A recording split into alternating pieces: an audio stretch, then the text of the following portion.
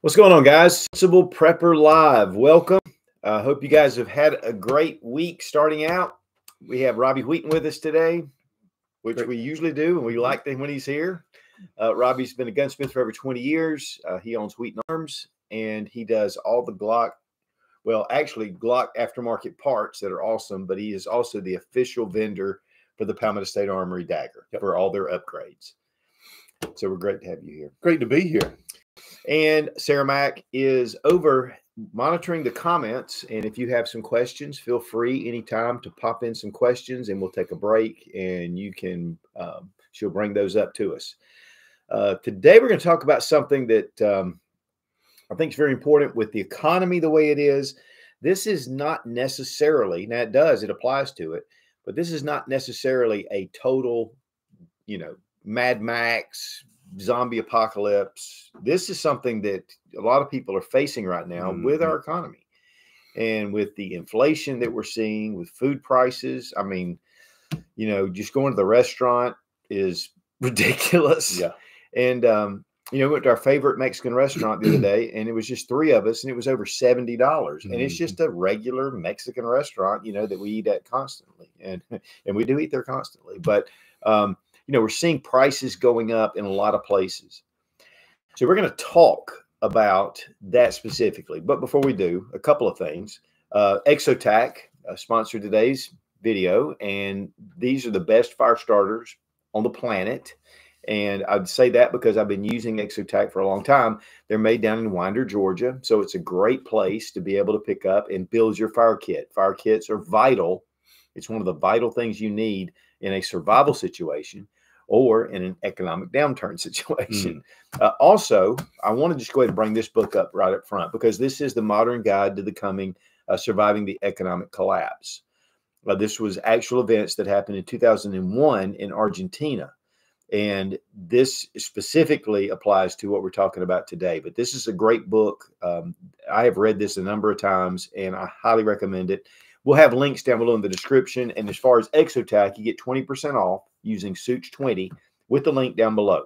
But I know you guys use it because we get a lot of feedback from Exotac. And I hope that helps you as much as it helps us and them. So, but anyway, okay, we've got some things to address. And guys, with the economy, the one thing is there can be a lot of loss. But one of the things too is on the other side is during the Great Depression, there were a lot of people that became millionaires, even when millionaires would really equal to billionaires today. And so we're going to kind of look at that a little bit because it may give you some ideas about some industries. One of the things about an economic collapse is that not all industries are affected. Some will thrive even more than others.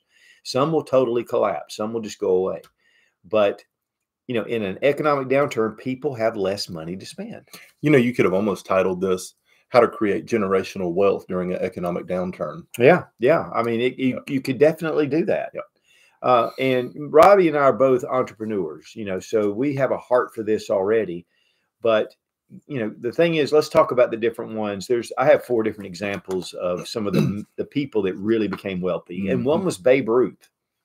Now, Babe Ruth became a millionaire because he was being paid so much, because he was so popular.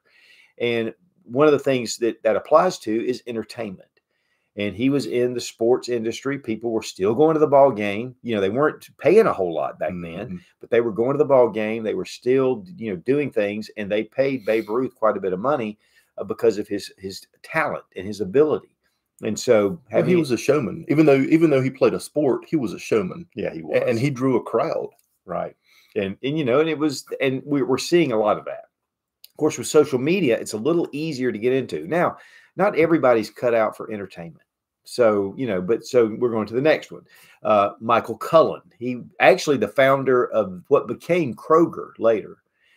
But one of the things he did, he started grocery stores and during the Depression. And he built a big parking lot for automobiles, which was unusual. A lot of places didn't do that. And he made his profit margins just barely above cost. And so with that, he was able to get a volume of people. And so this was something that people had to have. They had to have groceries. And so they went, that was one of the things. It was a commodity. Then we have J. Paul Getty, which was in real estate. And, here's the thing, guys, real estate right now is at an all-time high. I mean, it's crazy what people are paying for stuff. But there's a lot of economists that are talking about an economic collapse of the real estate market. If that happens, there's going to be a lot of property out there that's going to go for a lot less money. Now, let me say this first off. I'm not an economist. We're not professionals, but we do have some ideas, and hopefully it'll help you to kind of at least start thinking in a different direction. But he was able to capitalize on that. And then when the market picked back up, he was able to step in and make a lot of money. And then we have Joseph Kennedy, and that came from the Kennedy dynasty or Camelot or whatever. And he started out really with stocks. In fact, he even manipulated the market some, but he made a lot of money knowing what stocks to buy. And that's one thing about it, guys. Again, this is not a collapse necessarily. This is a collapse that could be, a recession, a depression, inflation, all those things causing problems, and you're capitalizing on it, even with your stocks. If you have stocks heavy in stocks on certain things that are affected by the economy, it's better to move those stocks. And of course, you need to talk to your financial advisor. I know John Lovell did something on this a while back where he actually sat down with his financial advisor and said, where can I put things that are going to thrive in a downturned economy? It was a very good video, and I highly recommend it. But it's like I watch the market a lot, and I move my investments around pretty frequently. And when I saw this coming with the downturn in the economy and the downturn in the market, and I moved all of my stuff out of traditional stocks into what's called a cash fund for a while until the market, it dipped. And once the market dipped, then bonds really picked up. Bonds started doing really well.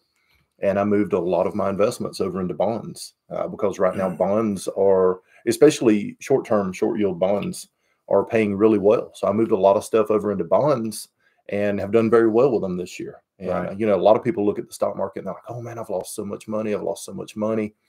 It's being aware of the market and what the market's going to do, just based off of, different trends, different economic markers and stuff. And you can learn to recognize those and be able to move your money around and actually make your money continue to grow for you, instead of taking a huge dip and a big hit that's going to take you the next 5-10 years to get back to where you were 4 years ago before the economy took a big downturn. And that's a good point, because sometimes, a lot of people have sold stock off and then later on it goes up, and really having some cash flow to be able to make it through those hard times. A lot of times we have all of our savings, all our investment, those things. But those are different ways to be able to categories is the main thing. Now, first off, and this is important because a lot of us, and I'm one of those, I can get this way. And we're all guilty of this. Yes. We can be obsessed with prepping, right? I mean, hey, you never have enough, right? You never have enough. You got to, you don't have enough food. We don't have enough ammo. We don't have enough guns. We don't have enough of these things. And so we're just on these buying sprees, and we spend a lot of time messing around storage and everything else for these items. Now, I think you should have some items put back. I think I'm definitely a prepper, and it's important to be able to have some contingency plans, especially for the immediate. But how about taking that obsession with prepping and moving it over to your side gig? Now, side gigs, and I've done this all my life. I've had side gigs. I think it's funny when somebody goes, man, I worked 40 hours this week. I'm like, you're lazy. What else did you do? Yeah. Well, I went boating and we went to the ball game and we did, the thing is I've always had side gigs, and that's just me. And my grandfather was like that, always had side gigs, and the money is generated on those side gigs. If you can take that side gig and get your prepper itch on top of that, it's a win-win. But the thing is having a way, an outlet to make money on the side. Yes, it costs a lot for things that you need for prepping, and you can't do it all. So why not have some things to build your wealth? Because what happens is we store up all this food, and then what if we never really need to go to it. Yeah, prices are really expensive, but we just, it's not like an SHTF in that sense. There's still food, it's just more expensive, or it's fairly rare and it costs more to even more than. So having a way to regenerate what you're doing, and to be able to pay for things and to build your wealth. And this is where thriving comes in, is being able to have something on the side. And that's not all we're going to talk about. We've got some other stuff, some ideas. But first off, I would just highly recommend, guys, if you are obsessed with prepping, if when you get together with people, you have nothing to talk about unless they're preppers. And guys, believe me, I've been that way with either guns or prepping. I have nothing else to talk about because that's what I do. And so having an outlet and to be able to move that into something. Now, one of the things that a lot of people do is they go, how can I make money? How can I make money? Thing is take what you like, what you do, and what appeals to you, because all successful businesses, almost all, are started in a garage. They're started by somebody that was making cookies at their house, and they kept making cookies and they were giving them out, and somebody said, hey, you need to start a business. In fact, one of my best friends did that, turned it into a multi-million-dollar business. And I worked for him for a number of years, and it was just started in his garage. And before long, he ran out of room for cookies, so he had to get rid of them. So, there are so many different avenues to be able to do that. And with the internet and all the different possibilities, there are so many different things to be able to get into and to capitalize on. So, and listen, guys, if you're just prepping on the side, but you're so busy, running to the lake every time you get a chance, or you're going to the ball games, or you're sitting there watching TV. Honestly, a lot of that's great, and we all do that. But there is a part of that which we discipline ourselves to make sure that we're looking ahead. And so creating wealth to help you to thrive in those situations is going to be even better than just stocking up a giant supply of food. And some of that, if it was a real bad situation, could be taken away from you. Well, one of the biggest things I think that most people have unrealistic expectations of is when they start a side gig. Most people, when they start a side gig, they think they have the greatest idea ever, and it could be the greatest idea, the next big thing. But even if it is, you're not going to become a millionaire overnight with it. Right. It's not going to happen. It's going to take a lot of hard work. It's going to take a lot of dedication. It's going to take a lot of perseverance and a lot of sacrifice to be able to make that side gig grow. And if you're not willing to put the time into it to grow that side gig, it's going to flounder and it's just going to die.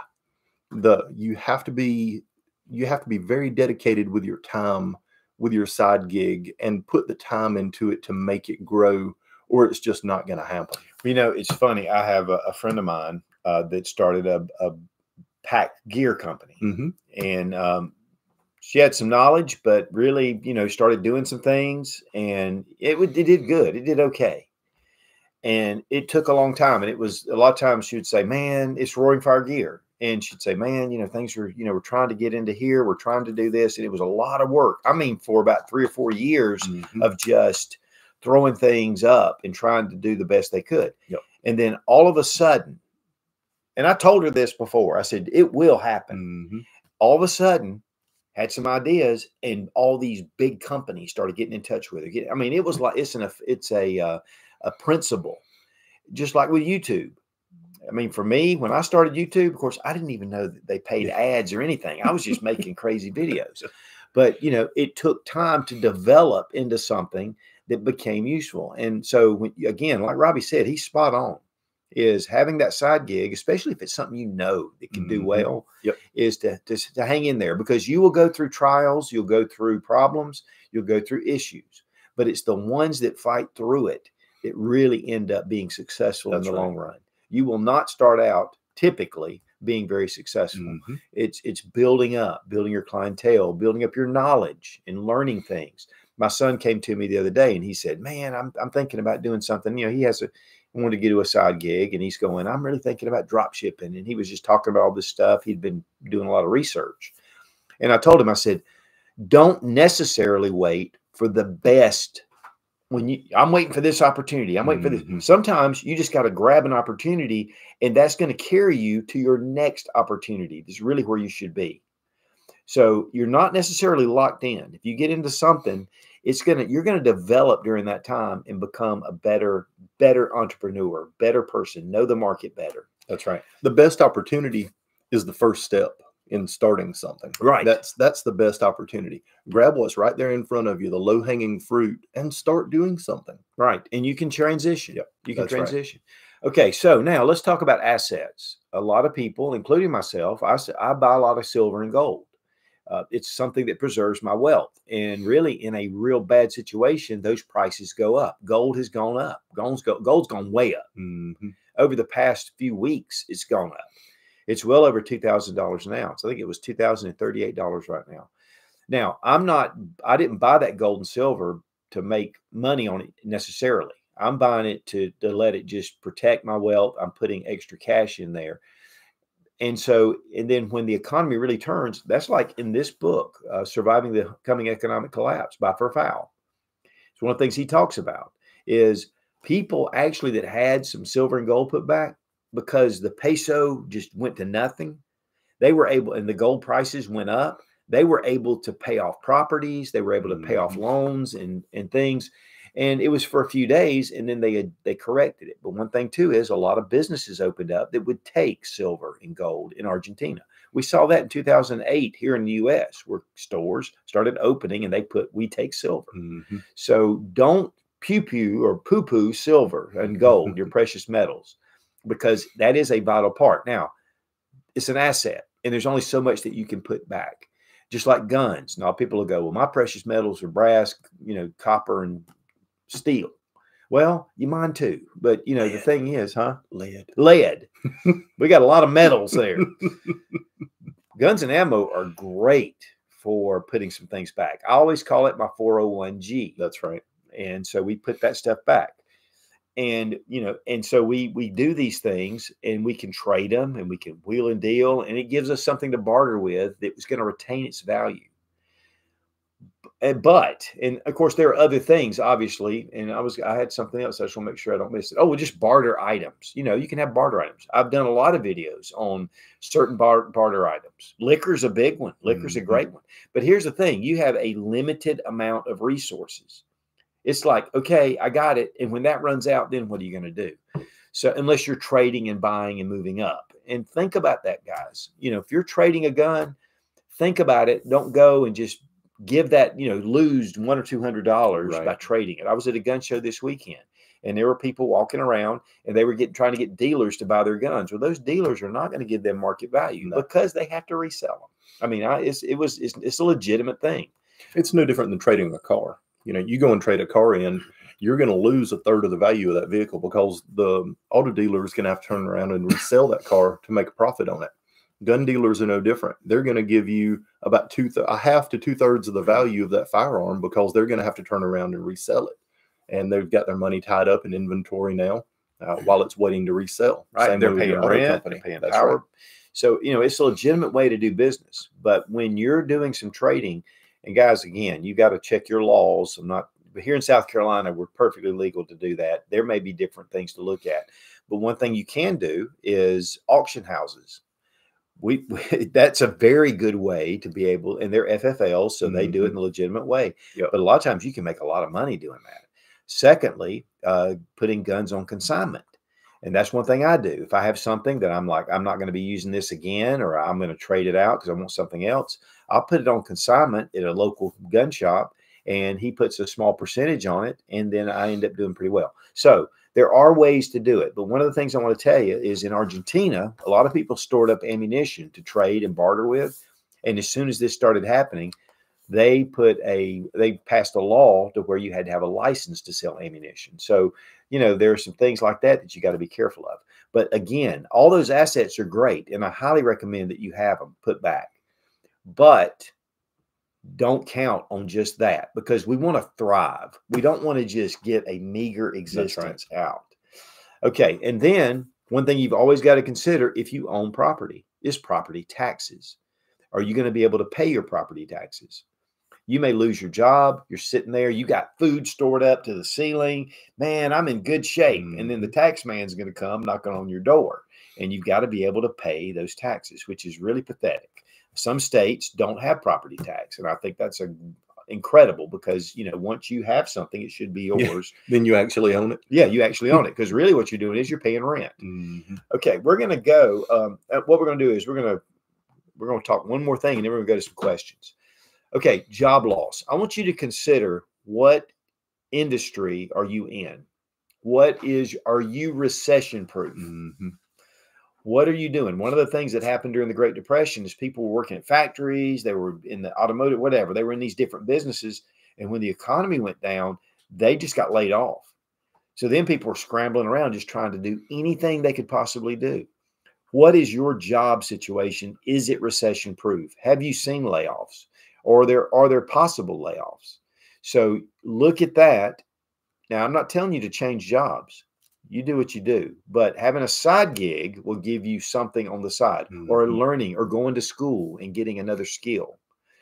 Working on that, being aware that your industry is not recession proof is really important to identify, so that you can go ahead and start thinking about a backup plan just in case. One of the things about storing up a lot of food and things like that is that during that time, you can eat. If you're making limited income, you have the food there to eat, and you can take the money you would have spent on food or rent, and you can use it toward your bills. And so you do have the food, so that cuts out on your food bill. That's just a side note. Okay, let's go to some questions. Paul Frank asks, question, given the digital night vision is not as good as the military versions, do you recommend, and if so, monocular or binocular? The reason why I like monocular, and you can pitch in on this. I have both. I have some of the digital night vision, and it's still better than nothing. In fact, there's some pretty decent stuff out there. There's some really good stuff out there, and the thing is, night vision right now is limited by your budget. Night vision right now is limited by how good your infrared illuminator is. If you've got a really high quality infrared illuminator, it's going to allow you to see a lot further, and be able to see a lot more clearly with a lower quality night vision monocular than it would with one that's just using a little low quality infrared illuminator. So the infrared illuminator is the big thing that you need to look at with whatever kind of budget night vision you're looking at. Me personally, I'm like you. I prefer a monocular over the binoculars. One, they get a lot better battery life, so you're able to use them a lot longer. There's a lot of the stuff that's out there now offers video recording, and you can do night photography and stuff with it. To me, that's not that big a deal. I'm looking for something that's going to give me the longest battery life possible with the minimal amount of power draw. So I don't need to be able to record stuff and things like that. I just want to be able to see at night with whatever kind of night vision I'm using. Yeah, and really, he's right. You have a good illuminator, and I have a PBS 14. It's wonderful, but I still need an illuminator. And so having illumination, it really helps you a lot. I would recommend looking at psionics. It's weird. They don't claim it to be true night vision. Yeah. But man, it is incredible. And especially when using an illuminator, it really brightens up things. But there are some really good systems out there. And one of the things, I was at a night fighting class at TNVC. It was Gunfighter 101 or Night Fighter. And one of the things that the instructor said when we first got there is that night vision is a superpower. When nobody else has it and you've got night vision, you are on top. So I highly recommend at least something with night vision. Make sure, though, that you keep your batteries. If you have alkaline batteries it's using, take them out, because I've ruined some leaving them in. All right. UFOs, no joke, asks, got any suggestions for the best shooter gas mask? I'm looking at a Mira CM7M. Can you top that? Mira is making some of the best on the market.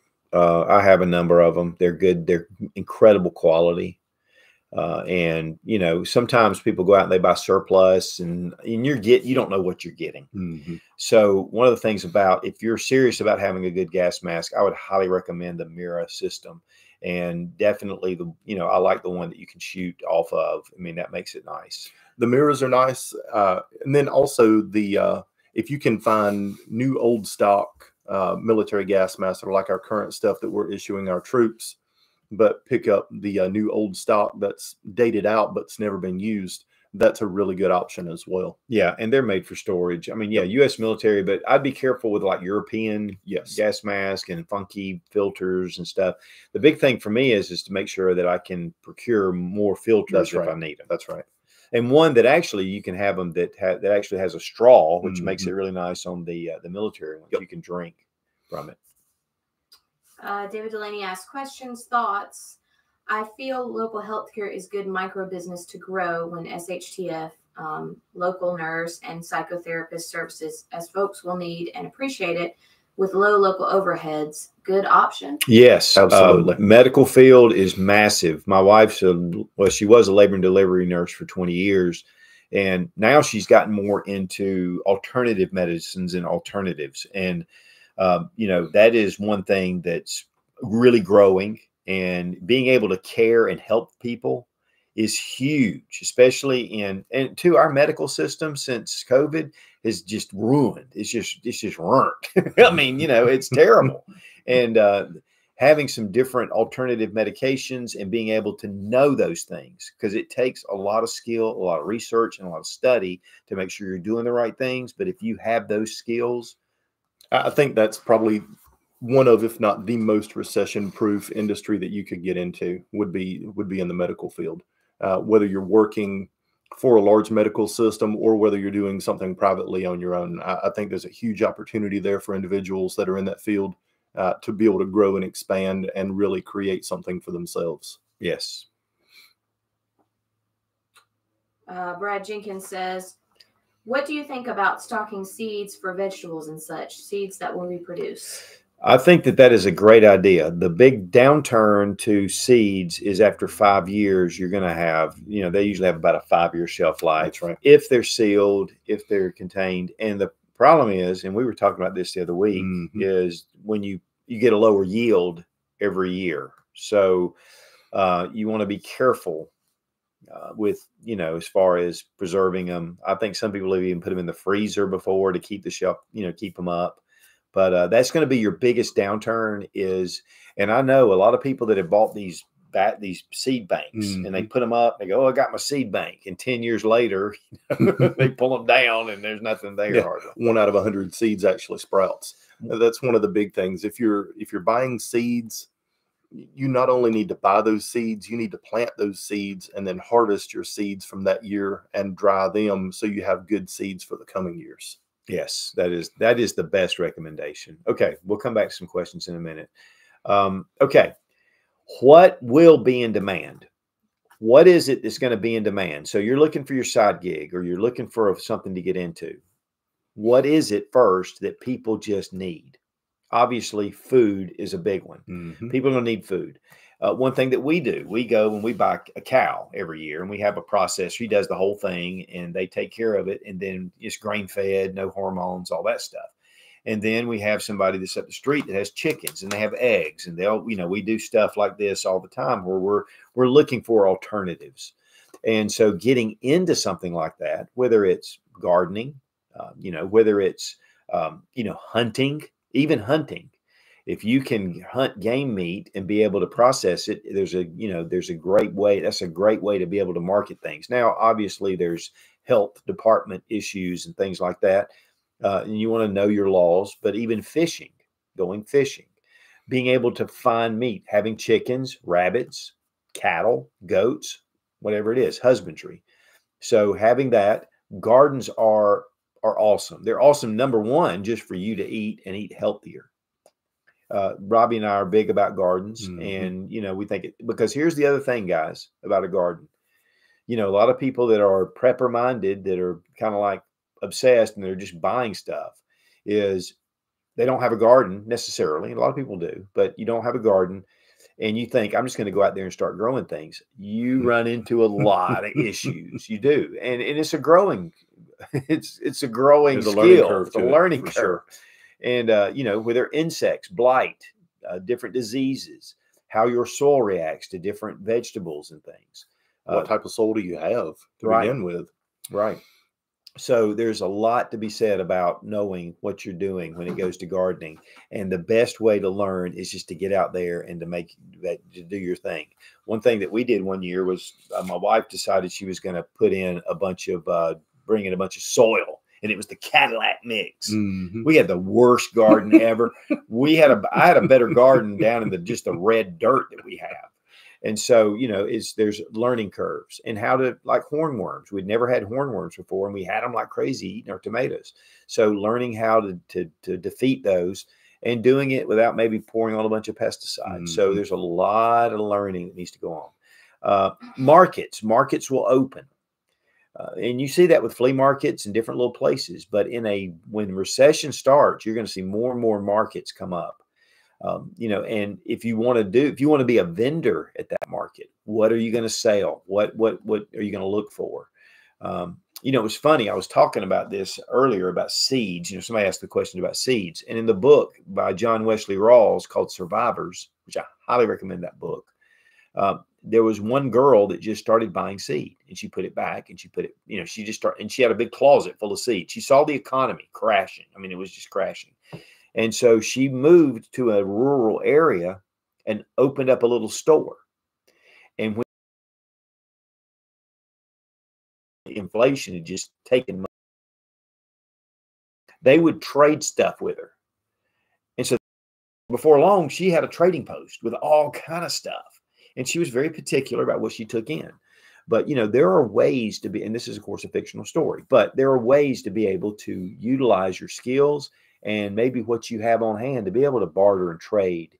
You could maybe, one thing I used to do this. I would go to auctions and I would pick up really cool stuff at very reasonable prices. Mm-hmm. And I would put it on eBay and double my money. This is when eBay was really big, and eBay's still big, but I was making a full-time living off of just selling antiques and just auctions. Reselling stuff you were buying. Yep. Right. Because, you find the value, you go to the preview, you look at it, you see what the prices are, you bring it back, and boom, you're making great money.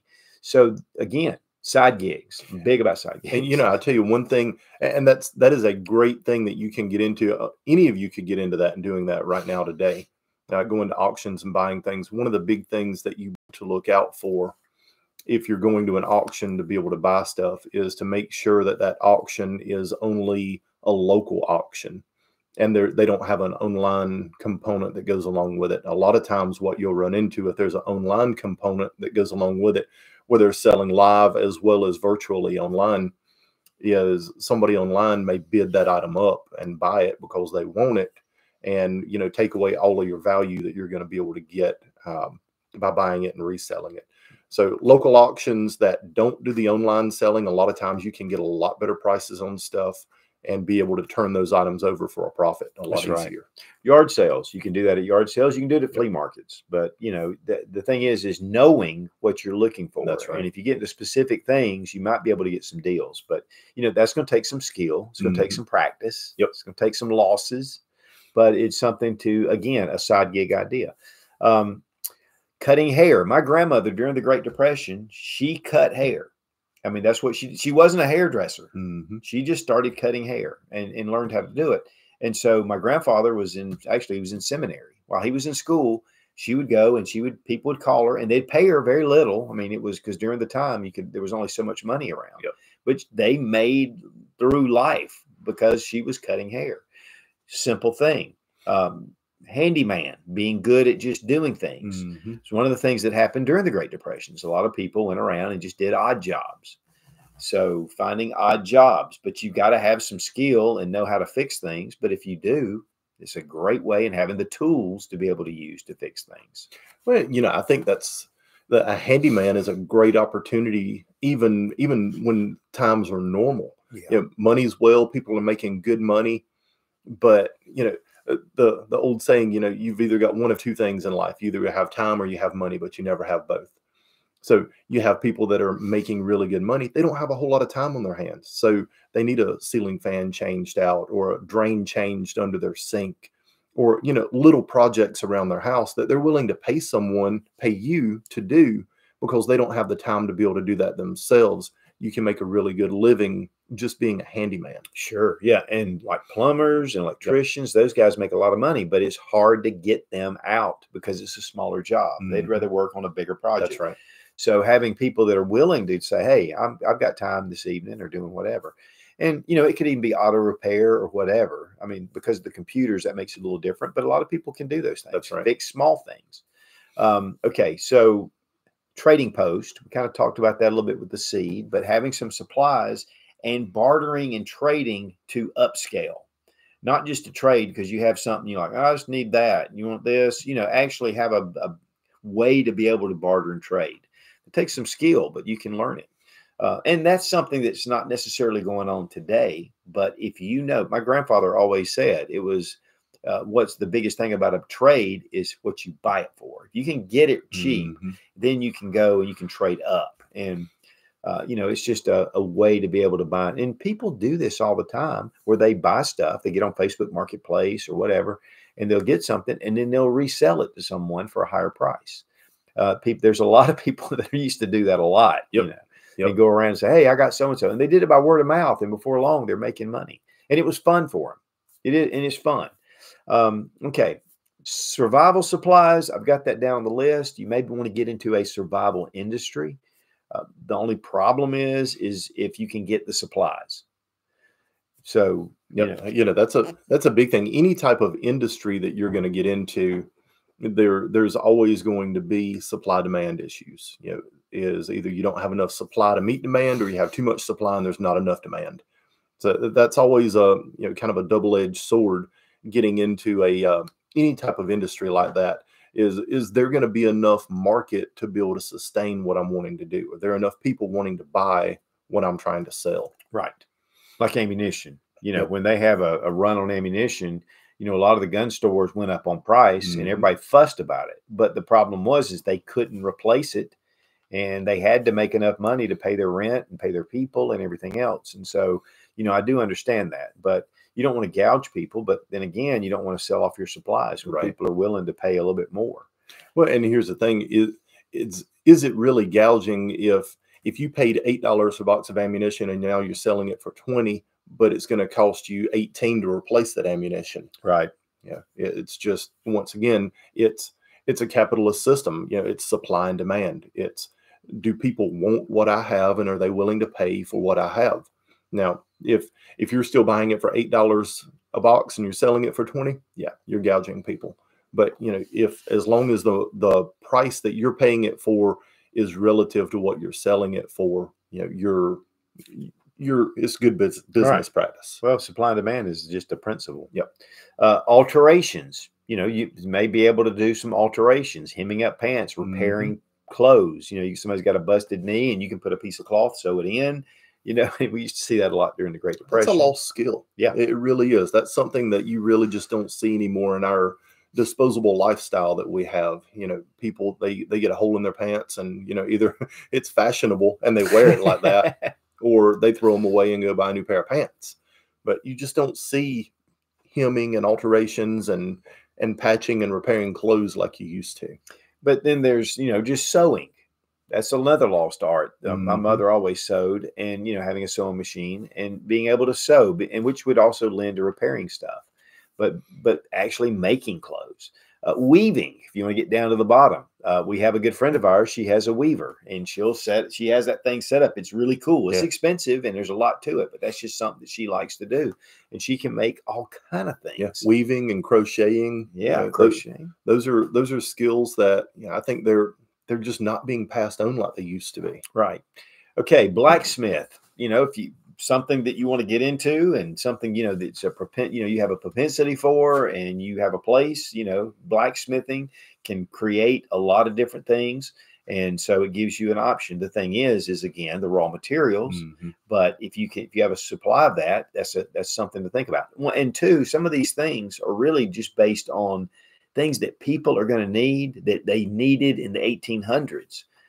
Man still needs what he needs. He needs food, clothing, shelter, and heat. Well, you know, one of the things with blacksmithing, there's a lot of alternative methods for gathering steel to be able to blacksmith. You know, you've got your your junkyard that has all your scrap cars. You know, the leaf springs and the coil springs. There's really good steel on automobiles that can be transferred over into the blacksmithing industry and reworked into things that are useful. Right. Well, you know, the kukri. Yep.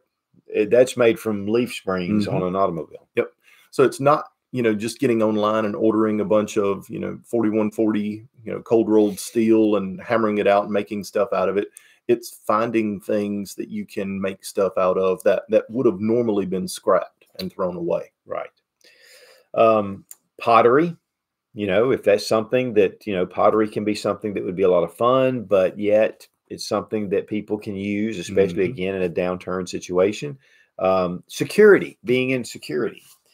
You know, if things, and this is one thing that Verfael said, is that the big thing, the big indicator was that as the economy went down, crime went up. And, you know, and then also we have our defund the police and all those things that are going on. So security is a big deal. I was in a store this week, and I was talking to the lady that owns it, and she said they had a store invasion one time. They had somebody, they had these 4 guys come in and took a sledgehammer and busted out a bunch of their display glasses. They were just standing there. And even though they had guns put away, the guys took off and left. And so they had law enforcement in there this time, but that happened to them. And so security is a big deal. Well, and as you see crime increasing, you're going to see a bigger need for security. Right. Whether it's security at stores, security at gas stations. You know, I found it kind of ironic. You know, when I was in Guatemala a few months ago on a mission trip, every gas station that you stopped at, there were armed security guards at the gas pumps. Wow. Every single gas pump had an armed security guard at the pump. And then there were armed security guards inside the stores as well. And almost all of your stores had armed guards inside the stores. And, you know, I remember back in the late 70s, early 80s, even here in South Carolina, where we are, you'd go in the grocery store or one of your big box stores, and there would be an armed security guard inside that store. He was usually a retired police officer that was working as an armed guard inside that store as a theft deterrent. And you don't see those things anymore, predominantly in the United States. But as we see crime start to increase, I think that could be a very good opportunity for someone to get into. You know, when I was in high school and I worked at a grocery store, and there was a guy set up on this up high, and he had a shotgun, and he just sat up there. But he was about 90 years old. I don't think he could have done anything. I know the store you're talking about over there on Cedar Line Road. No, this was on Lawrence Road. Okay. But they had them a lot. They had them all over. They did. Most of your grocery stores had those. A lot of them. So, you know, that is another possibility, especially if you're former military or police. That's a great option. And then not necessarily even that, but security is a big deal. Let me see. Okay, entertainment. We talked about this a minute ago, but whether you're a singer, and it's funny because, you know, singers, people are still going to want to be entertained. That's right. And, you know, so singers, and, you know, if you watch on the streets, a lot of times people are sitting there, and then, especially downtown Greenville, it's actually kind of cool. Yep. They'll have people come out and just play music, and they'll open up their case or whatever, and people throw money in it. And some of them are really good. Yep. But, you know, if you can bring entertainment and some happiness to somebody, you know, they may not have a lot, but they may be willing to give you some and build that up. Then, of course, again, with social media, there's a lot of different options with that. And then glass blowing, which is kind of an odd one, but I just threw it in there because I was thinking about, you know, glass is a perishable. and it's one thing that a lot of people do. One thing, too, about some of these, like blacksmithing, like pottery, like glass blowing, like candle making. Candle making is another one. And candle making is probably the most viable as far as a way to be able to continue to produce. And probably one of the easiest to get started with that doesn't require a ton of skill. Right, right. But is that you can get into some of these and during a decent economy, make money. Yep. You know, I mean, pottery, especially in Western North Carolina, we used to buy pottery, and it is expensive. It is beautiful, beautiful pieces. So, you know, those are ways. Now, the one thing, though, is, and this is something that's funny, is scavengers. Now, a lot of times we've talked about scavengers and a scavenger toolbox, actually, things you need to have in an SHTF grid down, everything's going south. But scavenging can be something that you can do as a business. And there are people that do it. Yep. A lot of people, they'll go into an area and they'll collect metal and they'll take it to a recycling area and they'll get paid for it. Metal here lately has been down some, but a lot of times scrap metal, that's a big business. Mm-hmm. One thing we did was we took a bunch of scrap and we had a place not a couple of miles away, and we would go and you'd load up in your pickup truck. You get there and you get weighed, and then when you drive off and they dump it, they weigh you again and they pay you for the amount of metal that you have. But on the other side of that is going and finding raw materials to be able to use. Just like you were talking about a blacksmith. Mm-hmm. He's going to want some of those items to be able to repurpose. And it may be just things that you can repurpose. The glass blower. Yeah. There's tons and tons of scrap glass that you can purchase to be able to blow glass out of. That's a good point. You don't have to go and buy all of these new fancy boxes of crushed up glass to be able to make your art out of. You can buy scrap glass, or a lot of times pick up scrap glass for free to be able to make your blown glass art out of. And a lot of times, like in some of these third world countries, they use just raw, whatever they can find to build. Like I saw one thing in Africa where they had taken 2-liter soda botters and made them into windows. Yep. So they could at least keep it and have some light coming in. And the term scavenger it's almost a dirty word. It's like people, if you're a scavenger, people I think tend to look down on that term. But the thing about it is that is realistically is probably one of the easiest ways that you can make money for a low overhead. That's right. Low overhead, low initial investment, or no initial investment other than the time that it takes to go and pick up the materials that you're scrapping and scavenging. Well, a lot of times, like we've had some things before. We had a go-kart one time that it started messing up and we just couldn't get it fixed. And we had some friends of ours just called them and said, "Hey, I got this." We wanted it out of our yard or behind the house actually, but they came and picked it up, took it off, and they were going to try to fix it up. So a lot of times people will give you stuff for free. That's right. Just to take. That's right. And, so, again, it's just one of those things, but you'll need some tools, but really the overhead's low. And that's one of the things about all of these different things is you're not having to, let's say a food truck, or you have, you're selling food out of whatever. And again, you got a health department, whatever to deal with. But, is a restaurant may close because it doesn't have enough business and because they have rent and they have employees and you might be able to produce something to where you have a low overhead and be able to thrive during that time. That's right. So you don't want your overhead to be too big on any of these things. That's the biggest thing with starting any type of side gig is to minimize your overhead. The lower you can keep your overhead, the more profit you're going to have initially, and the more profit you're going to have long term to be able to continue to grow that business.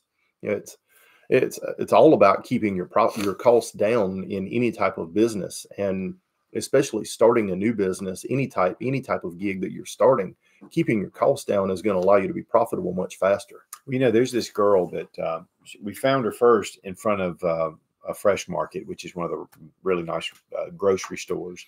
She was selling sweet potato pies. They were homemade sweet potato pies. They were nicely boxed. She had them sitting out. And it was funny because she was sitting over there and her 2 sons were sitting behind her just over there. And I thought, wow, that's pretty cool that she's being such an entrepreneur that she's willing to do this. And so I bought one of those pies.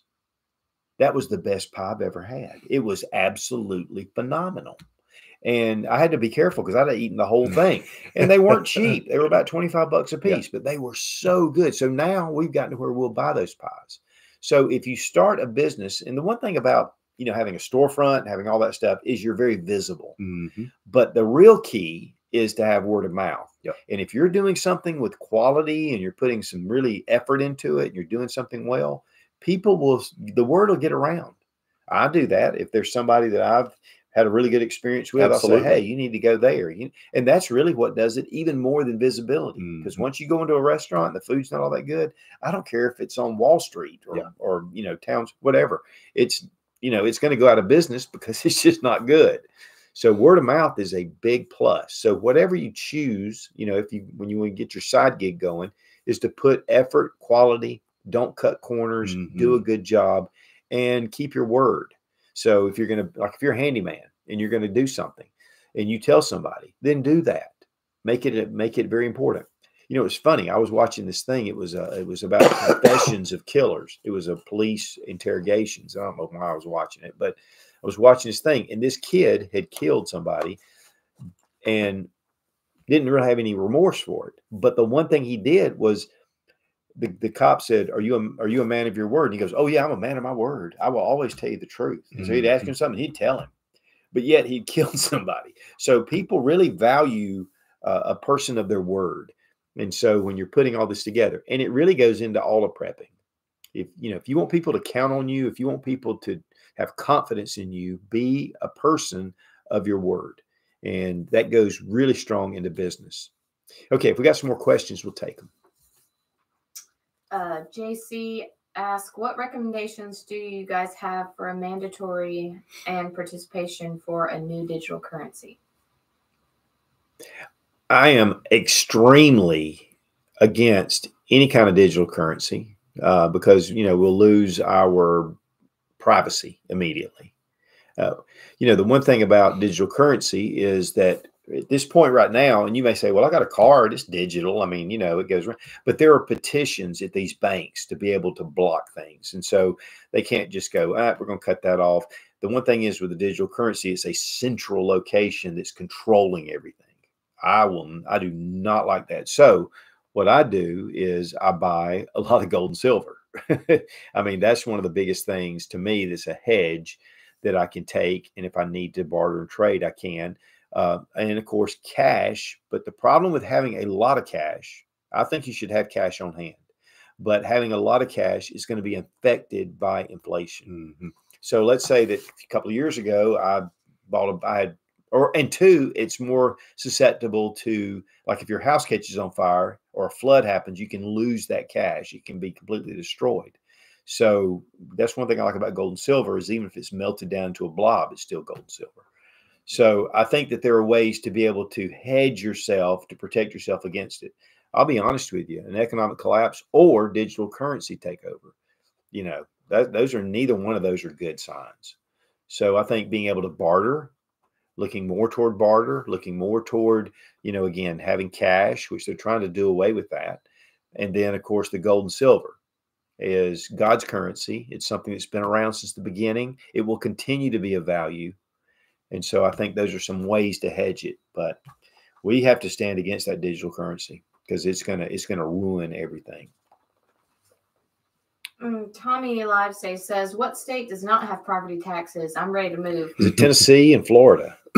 Yeah, I think so. Tennessee and Florida. There may be others, but those are two states that do not have property taxes. So, and that's probably why Tennessee's being invaded. But of course we are too. We're having just massive amounts of people that are pouring into our area. And it is so, it's not like we're just being told that. It's like you try to get out on the road and it's like, holy crap, this is crazy. So subdivisions are going up by the thousands. But yeah, if I was going to move from one location to another, I probably would move more toward Tennessee or toward Florida if you want to deal with the hurricanes. But that's a beautiful state. Valor Defense says, thoughts on upcoming ammo crisis and gunpowder shortage? Yeah, so the gunpowder shortage thing has been, that's not something new. It's continuing to get worse, especially with the fact that we don't have the raw materials. We're not producing the raw materials in our country to be able to make gunpowder. We're importing all of that. The nitrocellulose or cellox that's used for gunpowder, the last company that was producing that in the United States in North Carolina burned down a couple of years ago.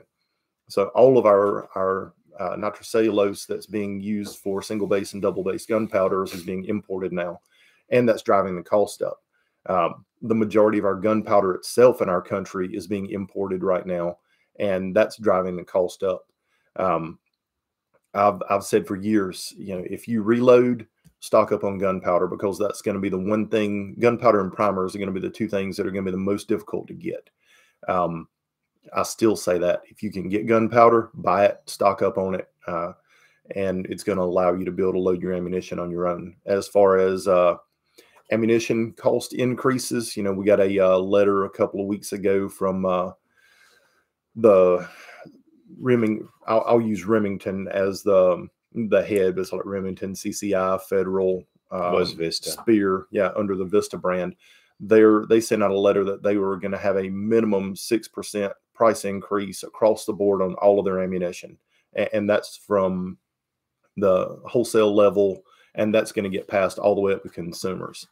So everyone is going to see an increase in ammunition starting January 1. And that doesn't matter if you had purchase orders already placed with these companies for 2024.